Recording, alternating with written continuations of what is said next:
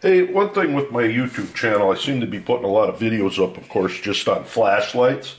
And I do love gadgets. And I put together quite a few things. I got a few things set up back here. Like this pyrolytic graphite sheet that I got with a neodymium magnet. This thing runs forever. I built that from scratch. It's got a thing of bismuth on it. And this here, what I call would be an upside down floating magnet, little kit that I put together. And of course, my big one that I've gotten quite a few of my videos in the background, and I'll put boxes on there. That'll hold up to a pound. This video is about is this here. This is a Swinging Sticks, a desktop toy version. There's 3 versions of it. This is the smallest version. And this is from this Fortune Products Incorporated. I bought this on Amazon. They're not cheap. This one cost me literally $98. And if you don't know what this is the swinging stick that is on, they had it on Iron Man 2 in the background, and it's kind of popular. I've always wanted one, well, I went and bought one. And what we're going to do is open it up, and I'm going to put it together and get it operating, and maybe only talk tiny bit about it, but just giving you an idea what you can expect. I'll throw a link in where the company I bought it from. Not affiliated with them or anything, but figured I'll throw this up if somebody would like to see it.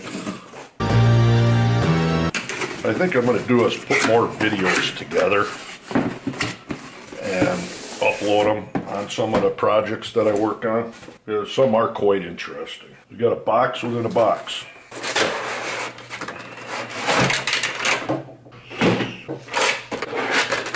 Well, here's the instructions. A little Phillips screwdriver. Well, I don't think it's going to be much of a project putting it together. Literally no project putting it together. So that's kind of a bonus. And underneath, I take out 4 screws to get to the battery compartment. Now this thing says it'll run, from what I've seen, up to 2 years. And I know the larger versions, they said had 4 AA batteries. I'm not sure how many are on this one. Oh my gosh. Let's go get my other screwdriver, but let's get this out. Everything in the background, my 7-year-old's playing with my 2-year-old grandson. They're trying to scare each other. So I'm not sure why it would go to this extreme, putting these batteries in here. Alright, got the bottom off. As long as I could read the instructions. There's not much to it. Well, we're going to look real quick. Directions. Please read the direction before unpacking. Too late. Please remove the swing sticks. Now use the supplied screwdriver. 4 new alkaline batteries. To start, slowly turn the longer stick in its directional rotation and bring. Slowly turn the longer stick in a directional rotation and bring it to a horizontal position, and simply let go. Alright, horizontal, let it go. Well, it says don't put it near magnetic fields. Well, I got 1, 2, and a big one. So I might have to pull them out of there. I don't know how far. Oh, maybe not. Seems to be working quite well. Well, it doesn't say on there how long the batteries last, but what I've read, upwards of 2 years. This thing will just keep spinning like that. It's not real heavy.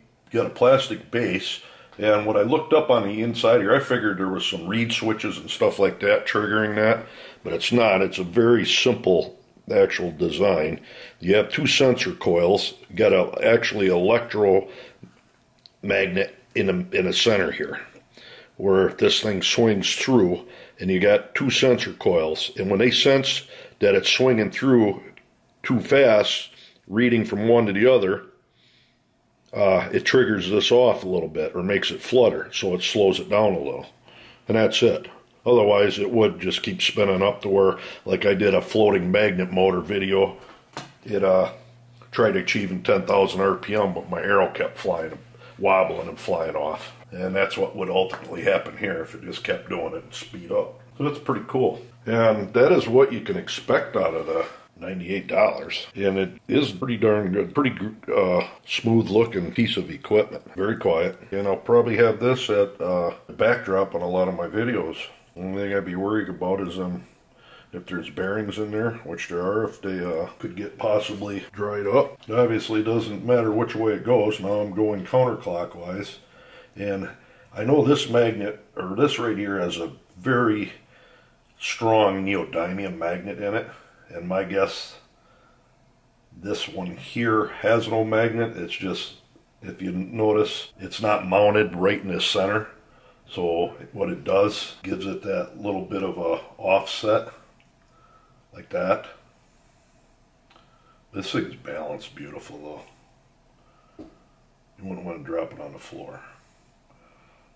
Once that gets rolling. It's worth $98. That's up to the, I guess, buyer's discretion. To me it is. Run forever like this, so it's pretty awesome.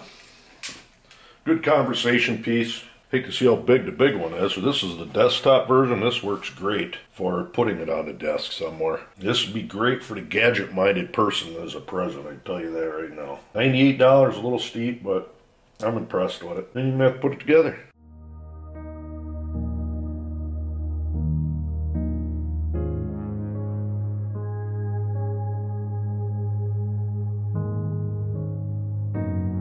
I'm going to read this off here real quick. On these, developed and produced by the maker of the famous original swinging stick. Doesn't really tell you much. Pretty neat though. You got a copyright patent on there.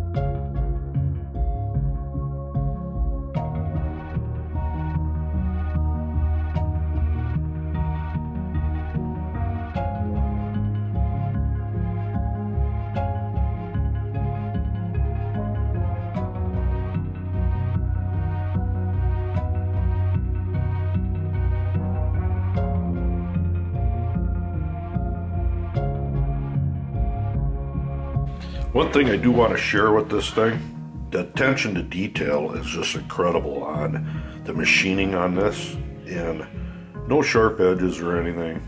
Actually, it's almost like a work of art. I'm impressed with it. You'd be impressed with it, I'm telling you. Like I said, I'm going to throw more videos up on stuff, like building that, and how I built this thing here. I like magnets for some reason. I have no idea why. There'll be more to come. So stay tuned. There you are. Swinging sticks. Desktop toy version. Till next time.